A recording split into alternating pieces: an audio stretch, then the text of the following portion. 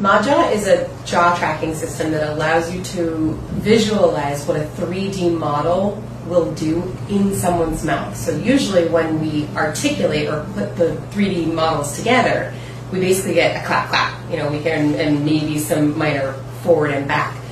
But when we utilize a jaw tracking system, it's actually showing us exactly where that jaw can go in all dimensions and in all functions of that particular patient's movements.